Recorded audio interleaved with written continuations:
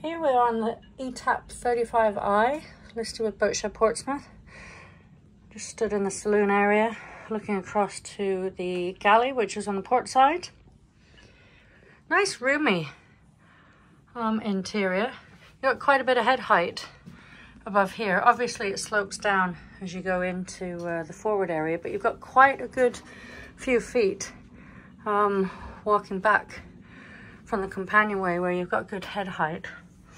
You've got the heads, decent sized heads, starboard side, nav station, little seat that you'll see on the photographs that pops out. Nice little interior in the saloon area here. I'll just take you across the galley and into the aft cabin. Again, really good size.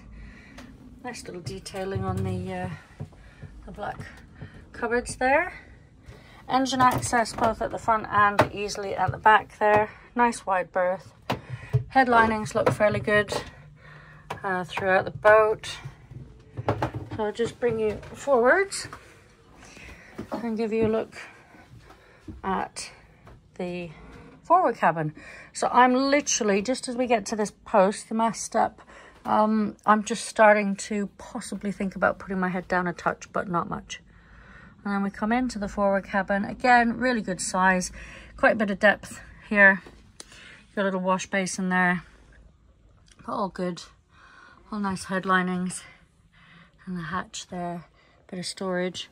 So I'll just sit down there and spin you around so you can see, looking back to where I stood at the very beginning. So I'm 5'4" probably, and I'm just about touching the very beginning part of where that starts to come down.